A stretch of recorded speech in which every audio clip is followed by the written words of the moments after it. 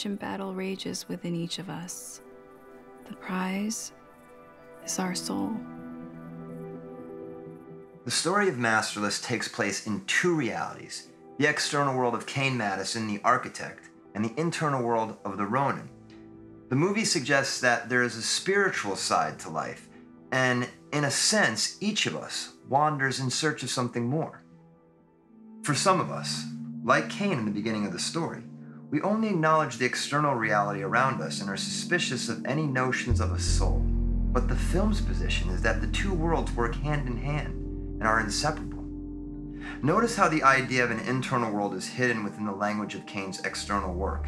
In the beginning of the film, Kane's manager Scott says to him, "You've got to start paying attention. There's a whole world in there you're not seeing, man." Then Kane lectures the young designer, saying, "Just because you can't see it doesn't mean it's not there." And again later when he shouts to him, "The form or exterior is meaningless if the program or interior doesn't work."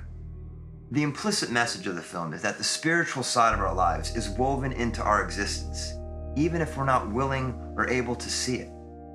Do you think human beings have a spiritual nature or soul? Why? Or why not? What's one thing you're going through that most people can't see just by looking at the surface level of your life? Do you have an inner wanderer, like the Ronin? What are you searching for?